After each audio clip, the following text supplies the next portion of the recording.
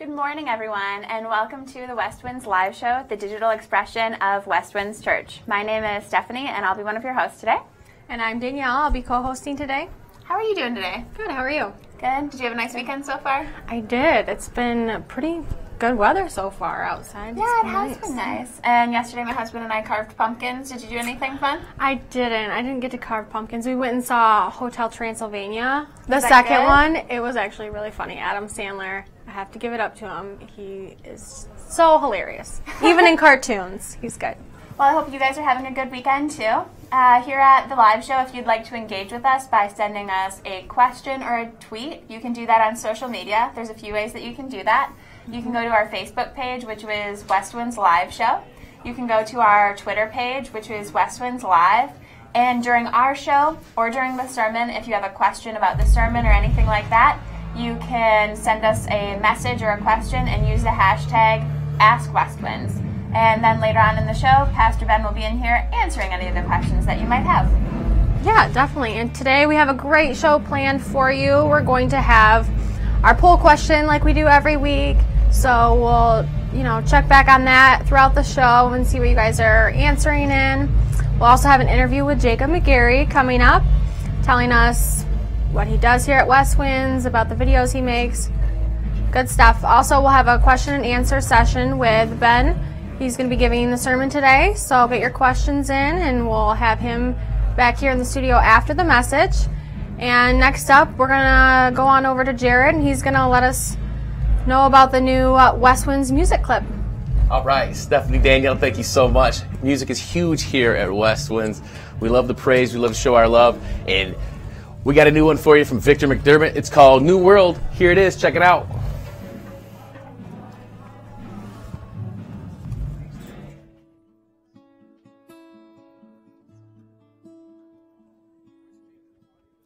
You see that light shine from a distant star.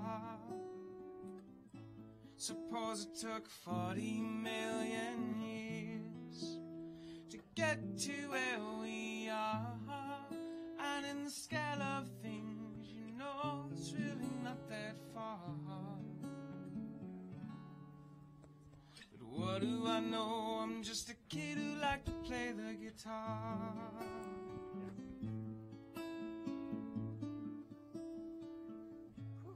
I believe that we are bigger than we've ever dreamed, and the island we have landed upon is not quite what it seems.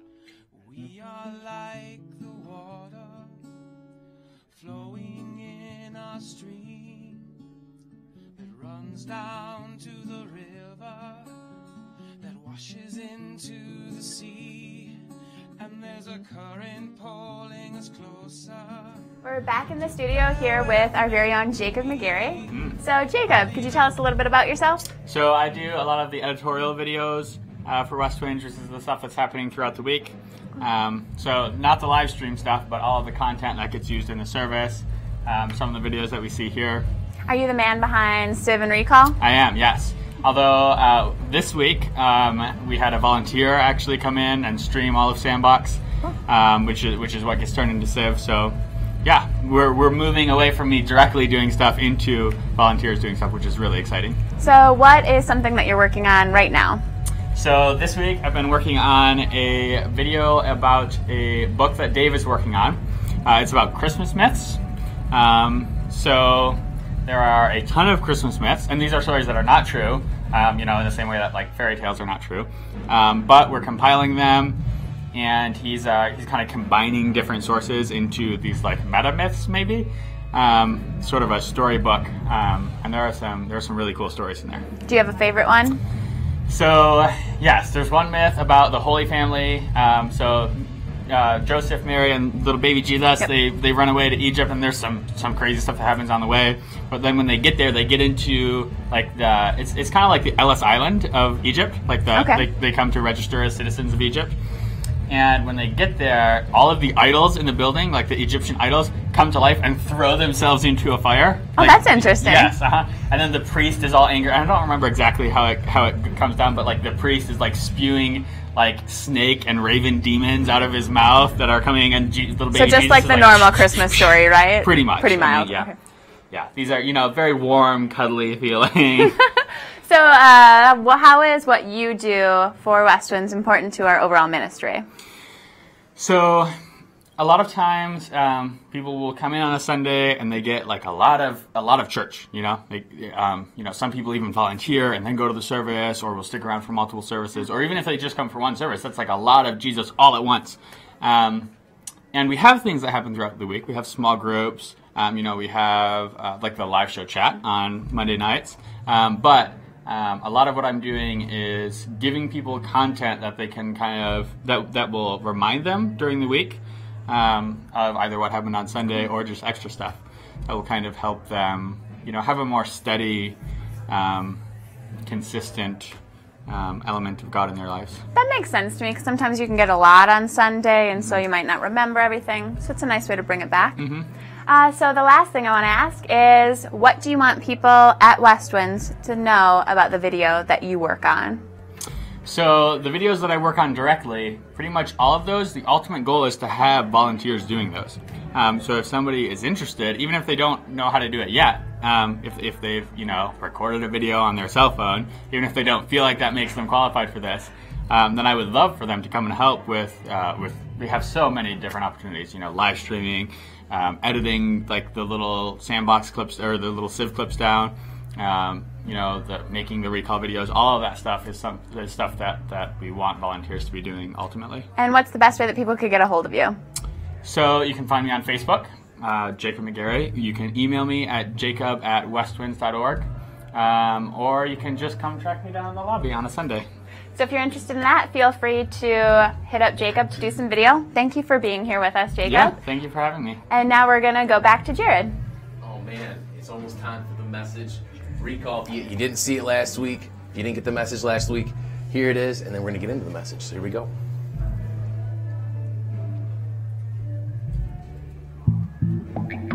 Thank you. This is not a set of propositions that I believe. This is not like religious, math or some kind of constitutional study. This is a vibrant, passionate, personal relationship with the God of the universe in whom all things are possible. And the only reason I know that is because of the experiences I've had over the years where I have acted in spite of my fears, where I have overcome my fears, where I have conquered my fears. And the truth is, man, you're going to be scared. Sometimes life is like that. But that doesn't mean you don't get to act. It means you have to act afraid. If you've never been afraid, you can't ever be brave. And that's why we say that fear is the prelude to courage.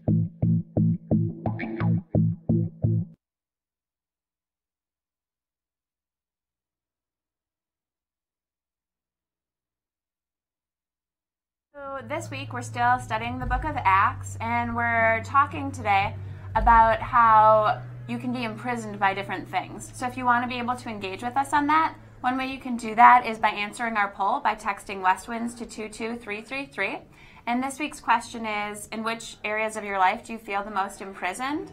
So if you want to participate in that, you can text Westwinds to 22233 and then give your answer to that question. And the options are relationship, job, money, and personal issues. During the sermon, Ben's going to be talking about those topics, and it's a really good way for you to be involved in the sermon sitting right here at home.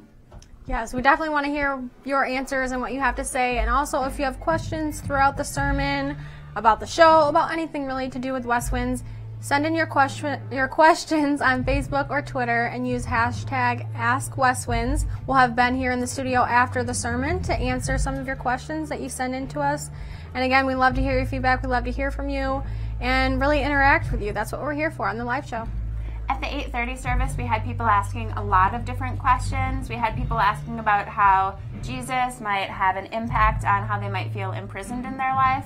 So if you're listening to the sermon and you just want to know more, please feel free to interact with us. Yeah.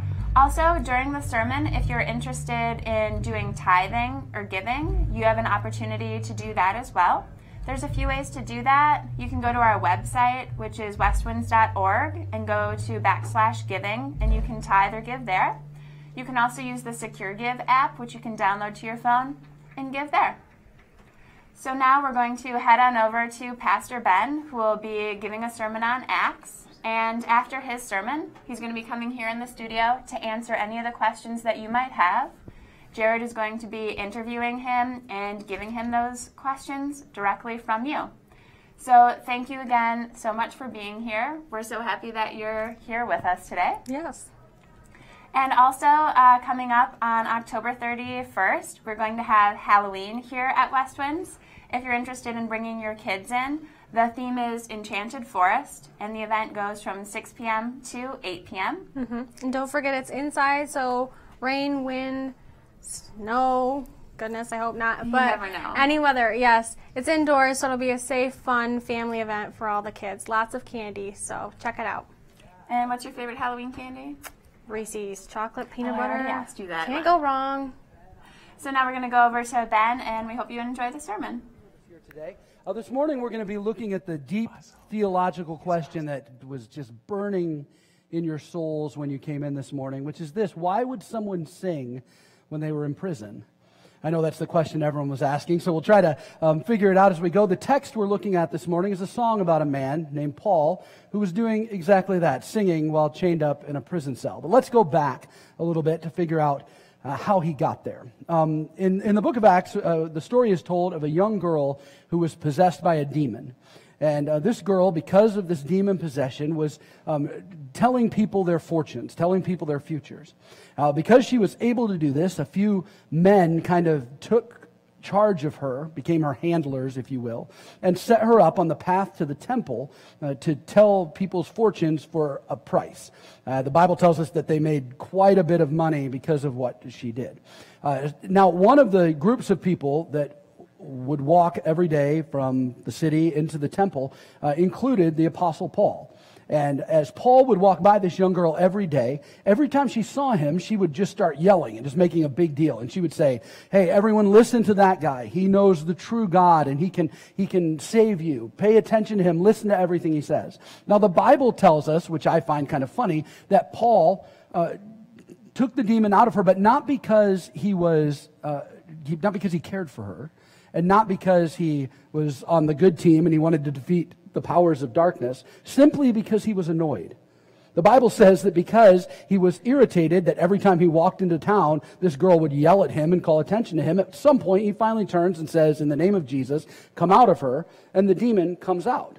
Now, as a result of this, the men who were making all this money profiting off this girl lose their revenue stream, and they become upset. And when they do, the Bible says that they grab Paul and his friend Silas, they drag them kind of to the court area where they strip them down naked and beat them with sticks, severely, beat them almost half to death, and then they're thrown in prison. Now, being in prison in the first century is very different than being in prison today. Many of the prisons in the first century were actually just underground, kind of a manhole-sized hole cover, and you would lower the prisoner down in. The guards would actually be lowered down in as well. In this case, Paul was probably in a prison that had been carved out of a mountain, kind of making a man-made cave. And many times these prisons would have two different levels to them, kind of the front level where the not-so-bad prisoners went, and then the solitary where the little scarier prisoners went. Paul, it says, was put in this back one, probably because they just saw him cast a demon out of a girl and they weren't sure what they were dealing with. So they put him in this secondary prison. Now, when you were in prison there would be guards guarding both the front and back gate. It was a really bad job to be a prison guard. You didn't make much money at all, and if any prisoner escaped, you were killed. So kind of not great job benefits working as a prison guard. Additionally, it was dark. It was cold. These guys were naked. Again, they'd been stripped. They'd been beaten half to death. The only way you got food in these prisons is if someone brought it to you. So if you were in the outer prison, some of your friends could probably bring some food and the guards might give it to you as a prisoner, only if your friends paid them kind of slipped them a little bit of money under the table. But if you're in the back prison, you can forget about it. There's no way you're going to get any food. So these guys, the Bible says, are put down and their feet are chained or shackled to the wall. Most of the time, their legs were spread out as far as they could spread them, and then they were chained very tightly. So they're in a very uncomfortable and vulnerable position like that. Also, you might want to know, there were no sewers or sewage systems really set up in these prisons, which meant if you were sitting on the ground chained like that, you were probably waist deep in human, So here's Paul and his friend sitting in a prison cell, naked, beaten, hungry, cold, sitting in sewage, and chained up.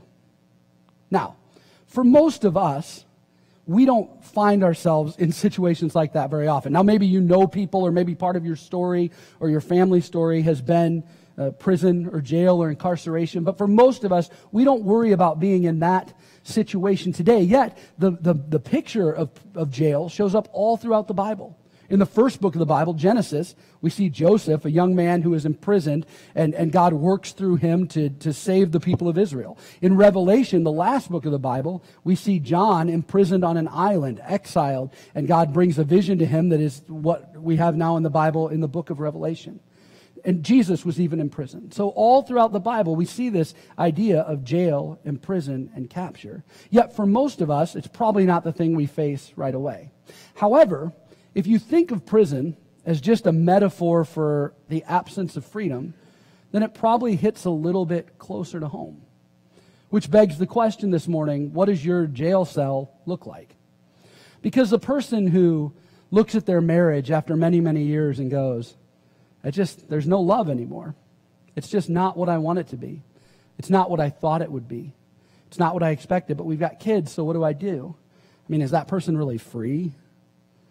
You know, the person who goes to the same job every day, but they hate it, but they can't get out of it because they're in their 40s and there's no way to find another career because you can't go back to school and you need the money this job provides, but every day you just get up and it's the same day over and over again and you don't like it and you don't like the people you work with. I mean, is that person really free? You know, the teenager who's the only one who has the worst parents in the world, right? That kid who just every day just goes, the walls just feel like they're closing in on this, and I'm trying to figure out what it's like to be a grown-up, but no one will let me, and it's just so frustrating. Man, that person's not really free. The person who's been abused, the person who struggles with addictions, whether they're public or private, the person who's made a mistake that no one knows about, the person who's financially stuck and can't get out. I mean, for as much as we would say prison doesn't play a big part in our life, most of us are in a cell of some kind and have some place where we're just trying to find some freedom. Now, I think the logical step that makes sense to all of us would be that, well, if we're in prison, our goal should be to get free. That should be the next step. If you're in a cell, you want to get out of the cell. If your marriage isn't making you happy, you want your marriage to somehow make you happy. If you hate your job, you'd like to get a better job or get your job to work. If you're in debt, you want to be debt free. That's what all of us want. But here is the tension, I think. As much as we want those things to happen, it doesn't seem like they're readily available right around the corner. Now, make no mistake, I believe God can do anything He wants. I believe that God can change our circumstances in a moment if He wants to. However, if you are $50,000 in debt right now, and today you decide that you want to get free, you're probably not going to win the lottery tomorrow. You know what I mean? I mean, you're probably not going to get free that way. It's probably a process and steps and work and things that have to happen. I mean, if someone in your family has cancer, what does freedom look like there? If your marriage isn't working, a light switch probably won't flip that changes it tomorrow. So as much as we want freedom, and as much as we can identify where we're not free, it seems like freedom is a long ways away for most of us. Because after all, if you could get free right in this moment, wouldn't you have done it already? I would have. So the question then becomes this: how do we live now, Monday, Tuesday, Wednesday, Thursday, in a world and in a reality where freedom seems a long ways away? How do we live right now when freedom doesn't seem like it's an option? How does Paul exist and live and operate when he is chained in a prison cell? The next verse in this story, this is found in Acts chapter 16, actually tells us what Paul did. And it says, around midnight, Paul and Silas were praying and singing hymns to God, and the other prisoners were listening. So the Bible wants us to see that in the moment of Paul's deepest suffering, naked, cold, hungry, chained, beaten, and in the dark, that he chooses to sing. And the Bible says he's singing in a way that everyone else is listening. The Greek word there for listening is a very focused, paying attention listening. It's like when Megan starts singing up here, right? And everyone's talking, all of a sudden you're like, whoa, who's doing that? Like people are paying attention. Or if you're in Walmart and you hear somebody start yelling at somebody else, not that only happens in Walmart, but if you're in Walmart and you hear someone start to yell at someone else and all of a sudden you're like, wait, let's pay attention. How Paul and his friend are singing is in such a way that people are paying attention and hearing what they're doing. In the middle of his darkest moment, he sings. And I think whenever someone does something that is so countercultural or so unexpected given their circumstance, whenever that happens and you see it, we all do the same thing. We all stop and go, wait, what? Why? That's not what I expected would happen. I was at a birthday party with my wife for a friend of ours on Friday night. And we were at a restaurant, and it was kind of at the end of the night, and the DJ was playing music. Everyone was dancing and having a good time. I was sitting at a table watching this all because, well, if you saw me dance, it would make a lot of sense why I was sitting at a table. But I was sitting at a table letting everyone else kind of do their thing. And off to my right was an older woman. And I saw her sitting over here, and she was dressed to the hilt. She was elegant looking, beautiful jewelry on, nice shoes, a nice dress, nice hair. Just one of those ladies that you looked at and thought, how graceful is that? And as she sat over there sipping on her glass of wine, the DJ started to play one of the great hymns of the faith, Play That Funky Music, White Boy.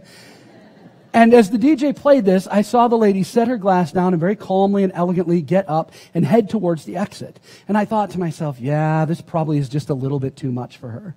But when she got to the exit, she made a hard left turn towards the dance floor. And what I saw next, I wish I had video to show you. I don't know how to understand what happened, except that I watched this older woman, had to have been in her 70s, or if you're in your 70s, her 80s, and if you're in your 80s or 90s, right? She was up there, and I watched her own this dance floor. When I'm 70, I hope that I can move. I mean, this lady was busting moves all over everything that happened, and to the point where everyone else on the dance floor just stops and just looks around, and before long, everyone's clapping, go granny, that kind of thing, and she is just destroying it. And all anyone could do was sit there and go, whoa, what is happening right now? When elderly people dance better than the young people all around them, you wonder why. When someone is in prison and they sing, you ask the question, why? Why does Paul sing in the middle of his darkest moment? It's as if Paul had an understanding that something was going on that was bigger than his situation. It's as if Paul had this understanding that his circumstances were not controlled by where he was. Like his physical situation wasn't what dictated whether or not he was free. Paul had a profound sense that there was something more going on than just his moment, and because of that, he could sing in the middle of it. The question is, what did Paul understand? How did Paul, in a prison cell, find some level of freedom, the kind that could allow him to sing and worship and find joy in the middle of it? What did he know? Well, to answer that question, you have to know what Paul thought about Jesus. Now remember, Paul had a very profound experience when he became a follower of Jesus. He was going down the road on his way to persecute Christians when God showed up, a bright light on him, the whole thing, and Paul became a full-on follower of Jesus. He's planted churches all throughout the world. He wrote much of the Newer Testament of our Bible. Paul was all in for Jesus. But what Paul specifically believed was that Jesus had showed up for him, that in his moment on that road, that God's presence had come to him. Now, when Jesus burst onto the scene, what is recorded for us in the Gospels, when he first showed up, Jesus used a specific metaphor to talk about how he brought his kingdom in the world, and that was the metaphor of freedom. Very early on, Jesus said, I have come here to set captives free. But the freedom that Jesus offered was freedom because he had showed up. I have come here, and because of that, I'll set captives free. Jesus offered freedom through his presence, and Paul understood those two things to go hand in hand. There was freedom because Jesus had shown up. Right at the end of the book of Matthew, some of Jesus' last recorded words. He's talking to his followers, and he's challenging them to take the message of his love out into all the world. And he says this to them. He says, remember, I'm with you to the end of the world, to the end of the age. I'll always be with you. In the book of Acts, when Jesus is ascending to heaven, the last thing he says, the last recorded words we have, is him saying that he will be with us and that he will send his Holy Spirit. He says, I'm giving you my Holy Spirit to give you power to be able to do things that you couldn't do. So Jesus says, even though I'm leaving, I'm not leaving you. In the book of Hebrews, we're told that God says, I'll never leave you or forsake you. Now, those two words sound like the same thing. It sounds like God is saying, hey, I'll never leave you or leave you. But in reality, the words mean different things. The word leave means I will never abandon you. I will never let you down is actually the best way to translate it. And the word forsake means I'll never walk away. I'll never let you down, and I'll never walk away. So all throughout the Bible, we see this picture of Jesus saying, I offer you freedom because of my presence. And those who trust in my presence will be able to be free in any situation. See, this is what Paul understood. Paul had a profound sense that God was with him, that his Spirit was with him, that Jesus was with him, that he believed that God's presence was with him. So whatever situation he was in, it didn't matter. He could overcome it because he wasn't by himself in that moment. In a sense, Paul didn't care where he was because he knew whose he was. It wasn't like Paul was unaware of his circumstance. Paul wasn't a weirdo. He wasn't naive. It wasn't like in the prison cell that Paul gathered everyone around and said, all right, hey, thanks for coming, everyone. We're going to play some old songs and some new songs, so let's just have a good time. He wasn't singing like that. In fact, he'd been beaten half to death. He probably could barely get any words out at all. He was very aware of his situation. Trusting in God in the middle of your situation doesn't mean ignoring what's going on. It doesn't mean you can't be sad, you can't be hurt, you can't be struggling. It doesn't mean any of that. It just means that in the middle of that moment, you recognize that God's presence is still with you. And when you see that God's presence is with you, that's where freedom comes from. And that's what Paul understood. And that's why Paul, in his darkest hour, can sing songs, because he knows that he's not alone. I had a friend who, in a brief amount of time, really impacted my life. His name was Patrick. And Patrick was a youth pastor in the Detroit area. And at a time when I wasn't sure I wanted to continue being a pastor, I was frustrated and discouraged, Patrick invited me into his home, let me spend some time with him at his church, and really helped me and encouraged me. And in many ways, I'm here today because he invested some time in my life. And a few years ago, Patrick started having some health problems. And the way he described it is he said, you know how if you reach out to grab a glass off the table, at the same moment you're reaching out, your brain is kind of telling you, hey, grab that glass. And it happens so fast you don't think about it. He said, I'm starting to think about it. He said, it's almost as if my brain says, hey, grab the glass, that one, grab it. And then a second later, I reach out and get it. That's weird. So he went to the doctor and he ended up getting a diagnosis of ALS. ALS has become, thankfully, more in the spotlight in the last couple of years with the ice bucket challenge and some of those things, but it is a devastating disease. It is completely uncurable, and he knew that.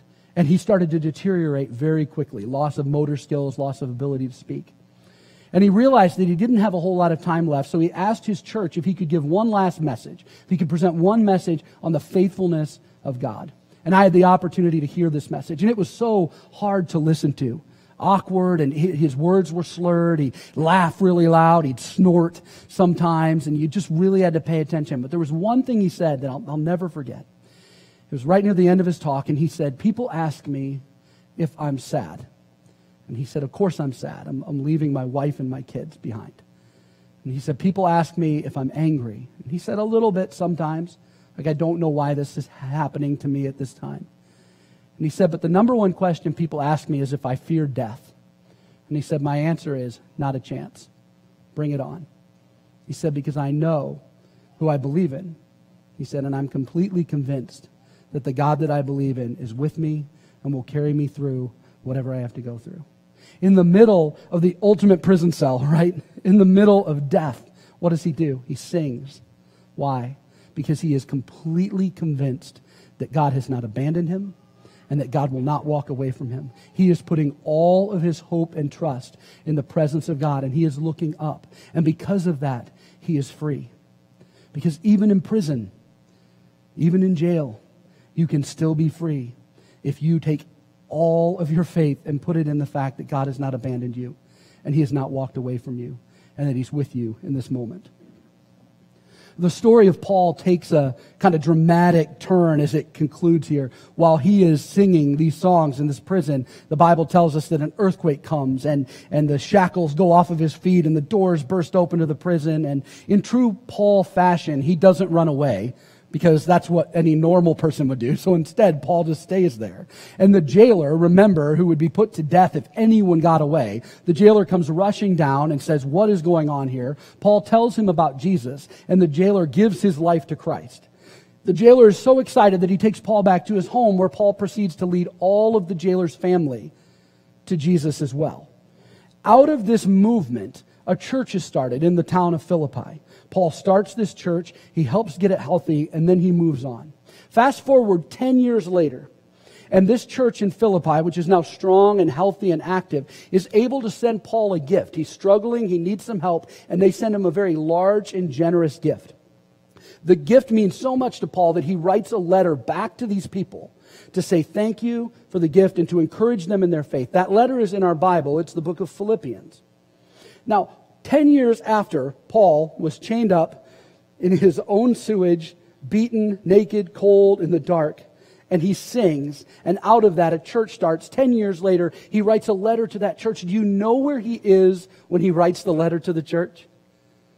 He's in prison again, a different prison. 10 years later, his situation actually has full circled to where he's back in prison. And listen to what he says as he writes a letter to the church that started out of his prison experience, where he's now back in prison. He says the following: "Not that I was ever in need, for I have learned how to be content with whatever I have. I know how to live on almost nothing or with everything. I have learned the secret of living in every situation, whether it is with a full stomach or empty, with plenty or with little." And here it is: "For I can do everything through Christ who gives me strength." Paul says, I figured it out.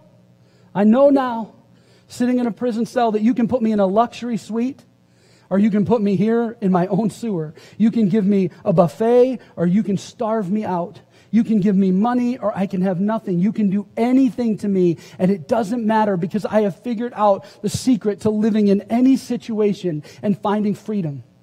And it's just Jesus. It's just following Jesus. And here is the reality. If you are going to be free in the middle of whatever your prison cell is, something has to be more real to you than that prison cell. Something has to be more real to you than the situation that you're in. You want to know how to be married when it's not awesome? Jesus has to be more real to you, and his presence has to be more real to you than the struggles in that relationship.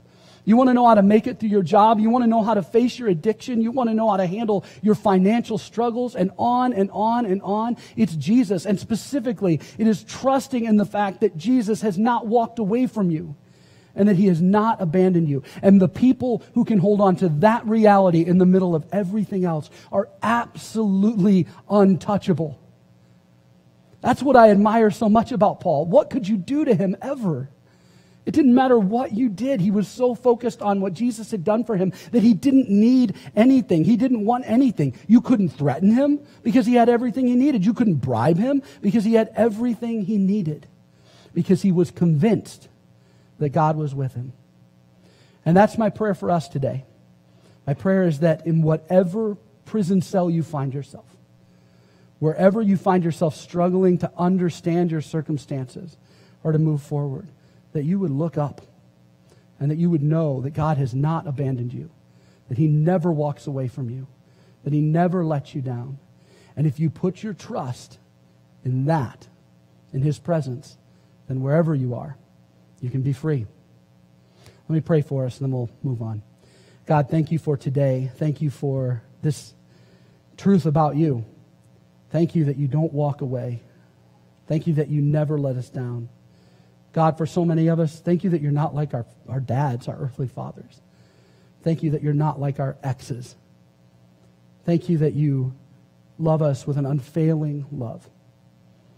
And so, God, I pray for myself first and for my friends also, that whatever prison cells we find ourselves in, that we will live focused on the reality and with deep faith in the fact that you're here in this moment with us. So show us the way to live like that. Amen. All right, we're going to answer a few questions here this morning.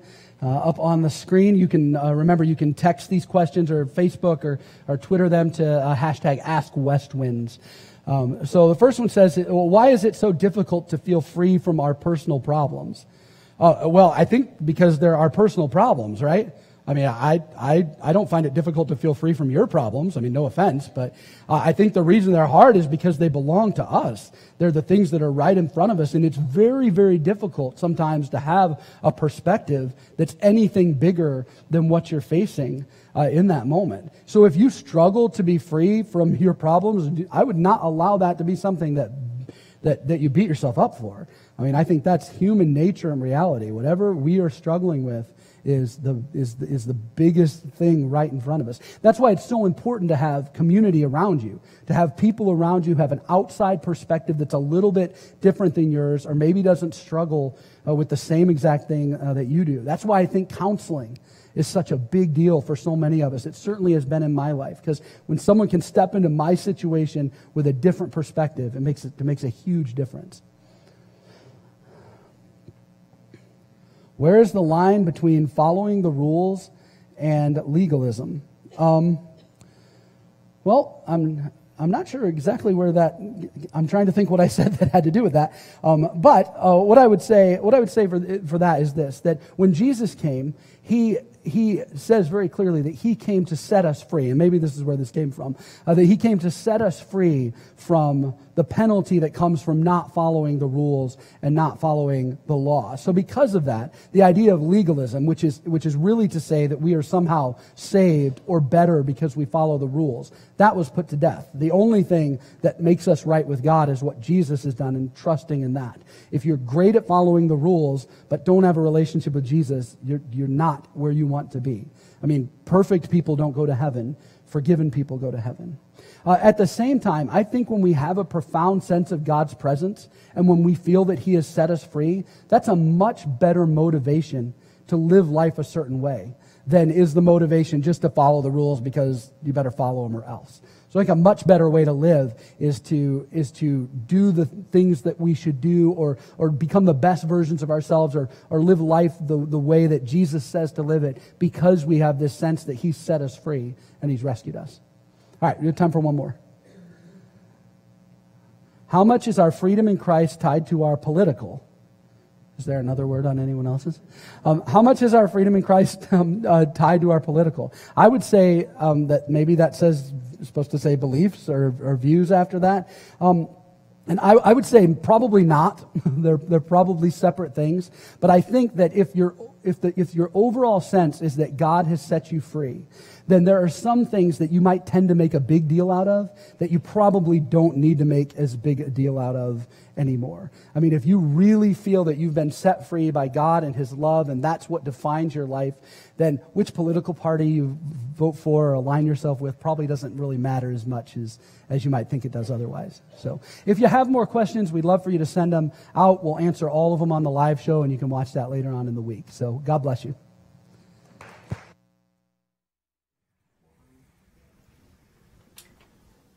Hi everyone, welcome back to the live show. I hope you enjoyed that message from Ben. He'll be here in the studio in just a few minutes to answer some questions from you guys that you've been sending in. If you still have questions, send them in really quick. You still have a few minutes to get them in on Facebook or Twitter, hashtag #AskWestwinds. And don't forget about the live tweet show tomorrow at 8:30 on Twitter.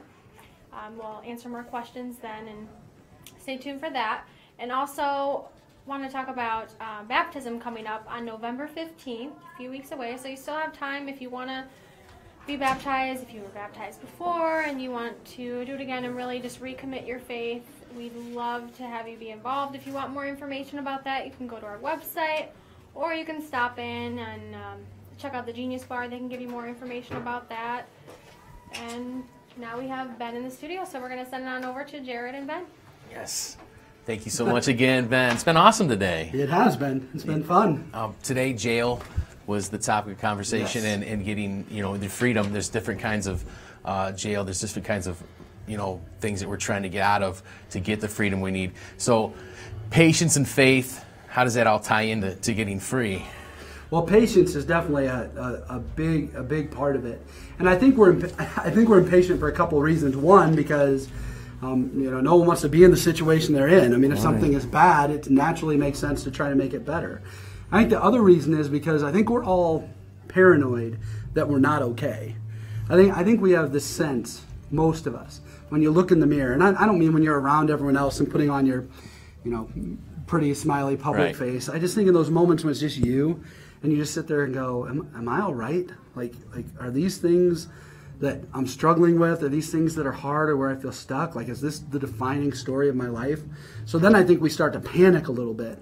And then we start to try to take over and try harder and do better. But, I mean, honestly, how often do you see that actually working? How often does trying harder really get you where you want to get, especially in areas where you really feel trapped? So I think the patience part of it just kind of lives in tension with action, because you want to be patient in the sense that you want to say, I recognize that I need God's help and the help of the people around me to do this, and it's a process. I mean, I love the fact that here around Westwinds we use the term journey a lot, right? It's a journey. We're all on it. We're all in different places. I like to say we're all broken just in different pieces and in different ways. So I think there's patience in that side, but then there's also the part where we have a responsibility. I heard someone say this week, I thought it was funny. They said, if you want to see the sunrise, you can't wake up at 10 o'clock every morning and face west, because it's not going to happen, right? At some point, you have to do the things necessary to get where you want to be. So I think patience is recognizing God's involvement in it and that it's a journey. And then the other side of that is, we work towards it. We keep getting up every day and trying again to become the people God has made us to be. Now, how tough is it sometimes to say, hey, I'm going to pray for you, I'm going to do this for you, without sounding like, this is just, I'm just saying this, Right. Like you mean? I'm just trying to, I'm just trying to help you, it's cool, it'll be cool, I'll pray for you, don't worry about it, and then just like, like you mean if someone tells you they're having a hard time or stuck. Yeah, I mean, well, that's obviously the easiest thing in the world to do. Because that's the Christian answer to, I think a lot of times when we say I'll pray for you, what we really mean is, hey, I don't actually want to help you, but here's something I can say to make myself feel a lot better and you feel a lot more confused. Now have a great day. Yeah, exactly. Good luck, buddy. God blessings. So I think in that sense, more often than not, rather than tell someone that you're going to pray for them, either one, pray for them right on the spot, and if you don't feel like you can do that, then help them somehow. Figure out how you can help them. There are ways that you can do that are better than just saying, good luck out there. So, right. What is the best way to help somebody? I mean, besides that. Well, the guy that founded the Salvation Army had a great quote where he said, it's very hard to share the gospel with someone with a toothache. And what he meant by that was that when someone is in pain or someone is hurt, the thing that they need first is probably not to hear you go, hey, good news, God loves you. The thing they need first is some kind of demonstration of that. I mean, Paul, who we were talking about this morning in Thessalonians, says, we loved you so much that we didn't share only the gospel with you, but our very lives because you were dear to us. Like, that's his way of going, we loved you, so we didn't just hammer you over the head with the big black book. We actually loved you. So I just think it's that practical presence. I mean, finding a way to show up, and every situation is different. But for me, sometimes it's just going, hey, come with me to this, or let's get a cup of coffee, or I've got a group of friends getting together. Why don't you come check that out? Just trying to do something that's a tangible demonstration of God's love. Support, walking with them. Yeah, absolutely. I appreciate you being with me today. This is awesome experience for me today. So fun. So thanks a lot, Ben Redmond. Everybody get real loud for him right now. Come on. Yeah. That was terrifying. No, it was awesome. All right, let's send it back over to Danielle. Hi. Thanks again for being here, Ben. Thanks, Jared. So if you have more questions, just always send them in. We have a live tweet tomorrow. And also, if you missed today's message, you want to catch just the message, or you want to watch the full live show, or just the question and answer part, you can catch that at our YouTube channel. So head on over there if you missed anything or just want to refresh on today's sermon. And right now we're going to check out this week's version of the Civ video.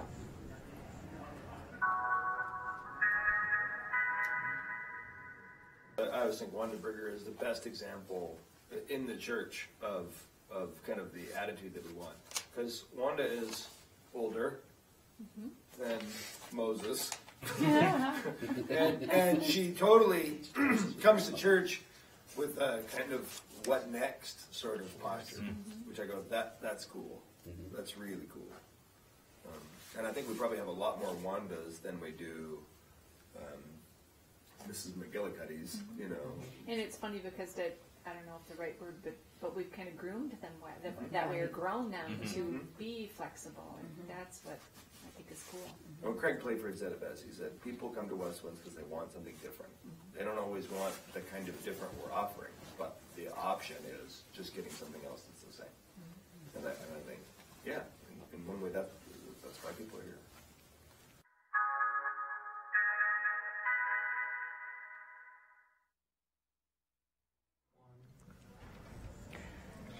Welcome back again, everyone. So earlier on in the service, we asked you guys to answer our poll question, and our poll question was, in which area of your life do you feel the most imprisoned? And the possible answers were relationships, job, money, or personal issues. So we've had that question going on throughout the week, but then mostly today. And so far, about 92 people answered that, but the most people said that they felt the most imprisoned by money. And so I don't think that's too surprising. Were you guys surprised by that? Not really. I think money can lead into personal issues too, so I mean, right. I don't know, it would have been one of those two for sure. Yeah, they all kind of fall into each other a little bit at some point. It was a really personal question, so we want to thank you guys for submitting that and for engaging with that question. Thank you for doing that. All right, coming up, Halloween, October 31st, Saturday night. Saturday, I guess, early evening, 6 to 8. You got to have your family here. Get your kids, get them dressed up. It's inside, so no matter the weather, it doesn't matter because we're having a good time and it's going to go off without a hitch. And remember, tomorrow night, again, the tweet up at 8:30 on Twitter. Engage with us in the conversation. Send in your questions, thoughts. Love to hear from you. And we want to thank everyone who helped make this show possible. We want to thank Ben for joining us in an interview and for Jacob for coming in here. I also want to thank the crew who keeps us on schedule. Thanks to Tyler for checking our sound and Briston for moving everything around. And thanks to Joel for putting up with our shenanigans all the time. I really appreciate having that entire team here. Oh, and thanks to the wonderful co-hosts for being here with us. It's awesome being here, so thanks for having me. Yes. All right. We'll see you guys next week, and we're going to leave you with the full-length video from Victor. So enjoy. Bye, everyone. See you.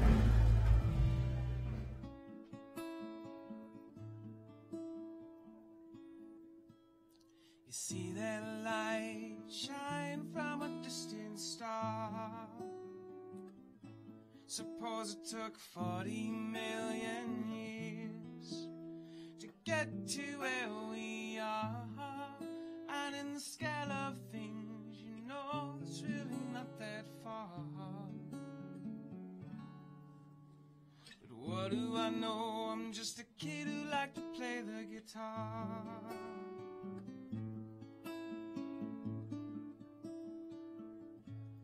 I believe that we are bigger than we've ever dreamed.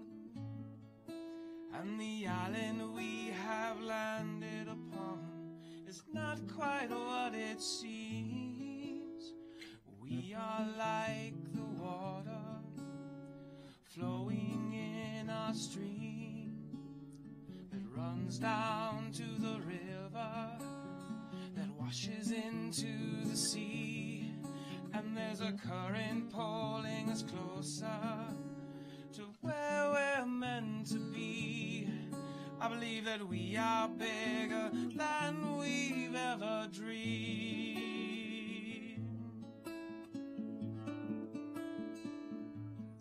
You might be a single drop of water in the ocean, or a grain of sand upon an endless shore.